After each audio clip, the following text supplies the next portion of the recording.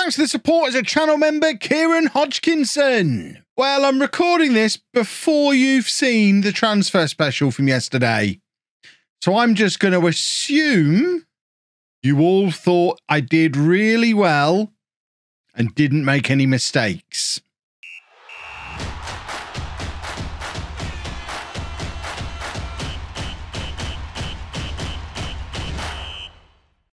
Hello and welcome to Club 4, Part 25 in Non-League to Legend. I'm Kevin. Coming up on today's episode, we have our first two games of the new Premier League season. We're away against Brighton and at home against Wolves. If by any chance you did miss yesterday's transfer special, I urge you to go back and watch it. I mean, the idea was good. We spent £150 million on defenders. That's got to be a good thing, right? But then all of the defenders got injured, which is a bad thing, which means going into the first day of the new season, this is what our back four looks like. 3 debuts and a central midfielder. The positives, the 3 guys making debuts are all great. I don't know that they're going to be immediately looking great, but they are all great. We've also signed another defender on loan from Spurs for the season. And when Romero, Caesar and Noll are all fit again, we have got a lot of very good defenders. It doesn't really help for now, though. Navarro is also great at the base of the midfield, and we've reunited with Colin Schultz, who was with us at Schalke all those years ago. Still only 20 years old, still classed as a wonder kid, about to take the Premier League by storm, I hope. So this is the team for the game against Brighton. We've got Hoyenhal in goal, a back four of Aaron, Ugo, Mura, Zamorano and Fernandez. Navarro at the base of the midfield. Your new second tipple ahead of him. Then Schultz in behind Abraham and Pedro Luis. I'm not sure how Brighton are supposed to be getting on this season. Let's just check in. So we're expected to finish 8th. Brighton expected to be 17th. This should be a game we can go and win. But with, I mean, the back 6, the only constant really is Hoyenhal. Because even Zamorano, although he's been around for a long time now, he's never once played for us at centre-back. Spent most of last year in central midfield, the season before as our holding midfielder. He's only 5'9". This could end very, very badly, especially because Pitchford up front for Brighton, if I recall, was one of the Premier League's top scorers. I don't know if it was last year or the year before, but there is recent history of him scoring a lot of goals. We just need to hope that the 3 new guys at the back are worth the 140 million or so pounds that I spent on them. People keep telling me to do "it'll be fine" merch. We might do. If this somehow works out, we really might do. 0-0, half an hour gone. This is about as good as we could have hoped for, I guess. What I'd really like is for Schultz to go and grab an absolute worldie for us. I think he's been fouled there and won us a penalty. So Schultz goes down. The referee is having a look. I can't even see the referee. There he is. He is consulting with the man who lives in his ear. And fingers crossed, it is a penalty for Norwich. Wonderful stuff. And this should, I think, be Tammy Abraham stepping up to take it. It is Tammy Abraham stepping up to take it. And it's 1-0. And what a penalty that is. We've actually given him his second contract extension since he's been here at Norwich. He originally came in on a 1-year contract. Midway through last year, we extended his contract to the end of this season. Over the summer, we've actually given him a new 2-year contract. So despite the fact he turns 35 this season, he is under contract for 2 more years because I'm just working on the assumption that he's going to live forever and play on until he's 40 because his natural fitness is incredible. His physical attributes are still fantastic. We've seen previous in this game world of a physical monster, Romelu Lukaku, still leading the line for title challenges when he was nearly 40. So on that basis, I'm going against everything I've ever learned about Football Manager and sticking with an old man as one of my key players. I hope that's not another thing that ends up backfiring on me. Another one of my bright ideas. But ultimately, we're working on quite a restricted budget here at Norwich. The reason for the silly idea that I did over the summer is because we couldn't afford to have 8 good defenders. So I figured, let's have 6 really good ones. Else I wouldn't have sold Mateus. It has backfired. It's already backfired. We're going to bring on Griffin Diaz, who, one thing to compliment me for in the comments section, I have finally taken over his individual training, and I've actually got him training him as a Mazzala now in central midfield. I still maintain you shouldn't have to do that. I'm fairly confident that just playing him there should be enough, but believe it or not, I've been wrong before. We've got both of our fullbacks are absolutely shattered. As you can imagine, we don't really have defenders to bring on, so we're going to leave that as it is. What we are going to do is bring on Casolari to play up front with Tammy Abraham. We've got new boy Rodrigo Garces, too injured to be able to come on in this game. He's sat on the bench, but don't expect to see anything of him.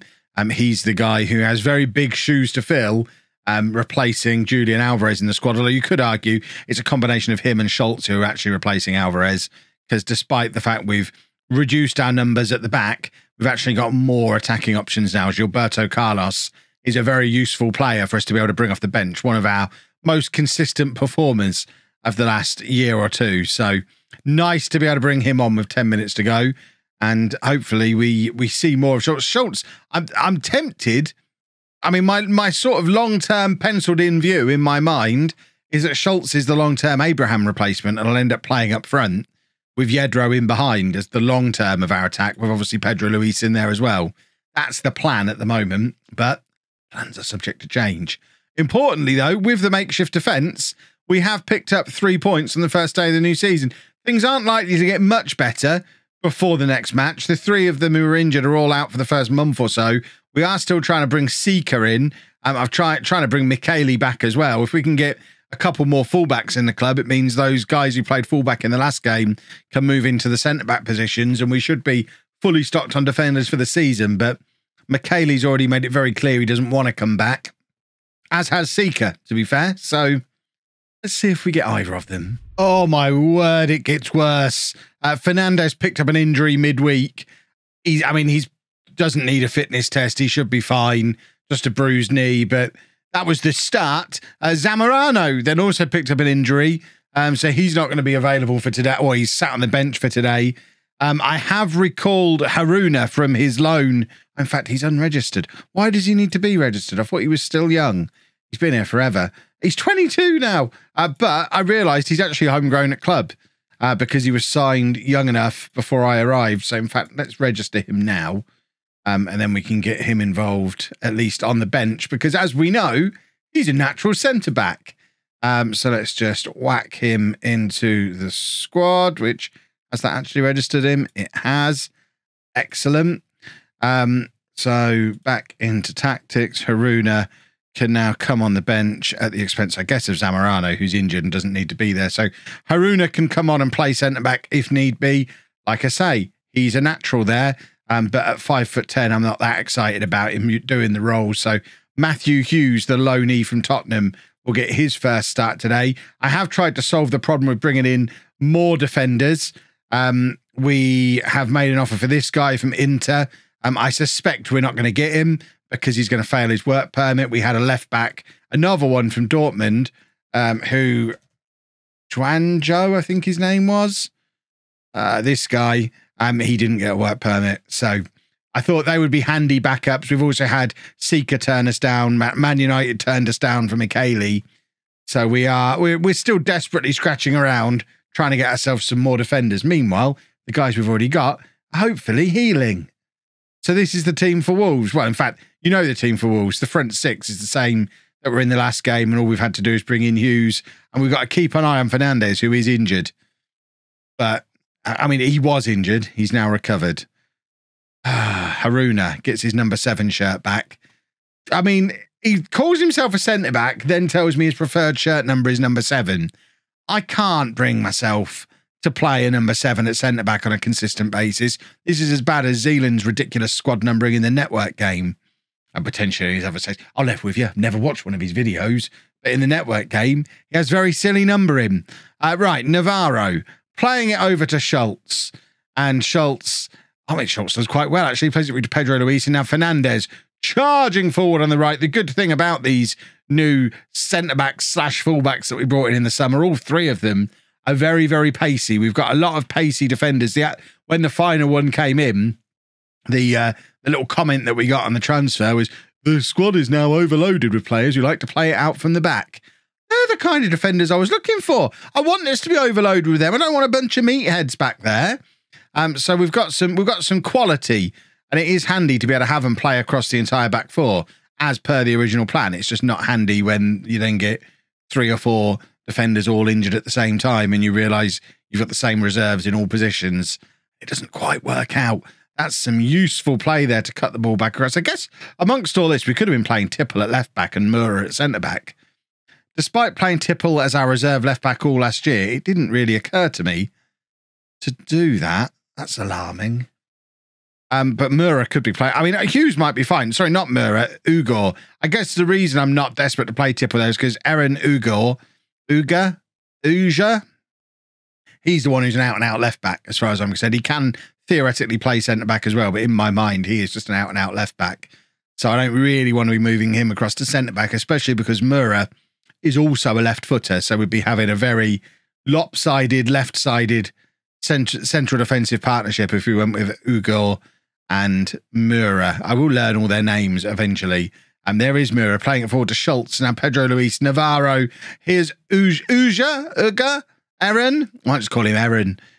Tipple back to Aaron again, and he plays it across. And there's Pedro Luis for his first goal of the new season at a very important stage of the game as well. We were struggling a little bit to make the breakthrough, approaching half-time against a Wolves team that we know we're good enough to be beating, even if we've got a makeshift defence on the go. And I keep describing it as a makeshift defence, but in actuality, 3 of the 4 that are in there could be starting defenders all season long. Obviously, Noel walks straight back into this defence at the expense of Hughes, but whether Romero forces Fernandez out, we'll see.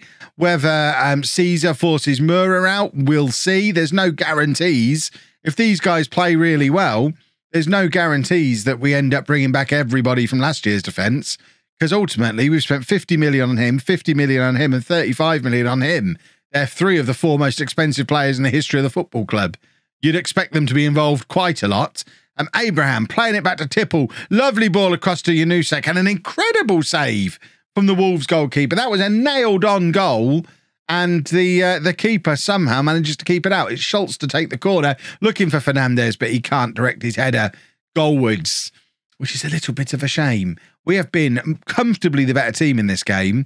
I would very much like a second goal now, please. Lovely ball in behind Tipple. I mean, is he tired? He looked like... I mean, we've seen Tipple be much faster than that. I'm a little bit alarmed at how slowly Tipple seemed to react to that. Janusek now trying to play it over the top to Aaron again, who drills it across for Pedro Luis. And there's his second goal of the season. And that is why we spent all that money on our new left back. He has been a threat all game long. And I think as we get into the season, having him one side, Romero the other, we are going to have a lot of pace and direct play coming from our overlapping wing-backs that make this system work so well. And he's having a fantastic game on that left-hand side. 2 assists for him today. See, I knew the plan was a good one. I'm assuming you all told me my plan was a bad plan. This is my proof that my plan was a good plan.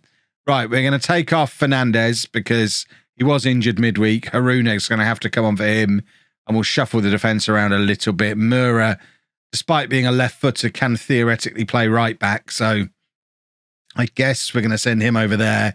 Haruna can stay in there as a ball-playing defender on cover with Hughes, who is also a left footer. Why is everybody left-footed? This is absurd.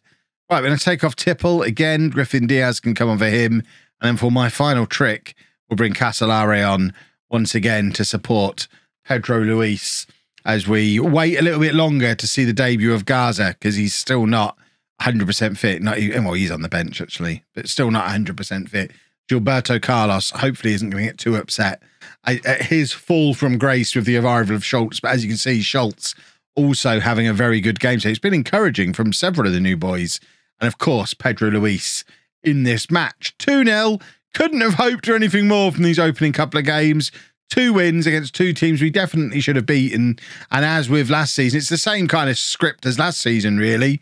We need to get as many points on the board as possible before the Champions League starts, because once we get into the Champions League, especially with the small size of the squad we've got and the injuries we're suffering from, it's going to get hard fast. I mean, the fact that we've got Chelsea, Manchester United and Liverpool in consecutive Premier League games probably with some Champions League midweek games thrown in there as well, tomorrow's episode is likely to be less straightforward than this one was. If you've enjoyed that, please make sure you leave a nice big thumbs up on there for me. Subscribe to the channel for daily Football Manager videos. And thank you very much for watching.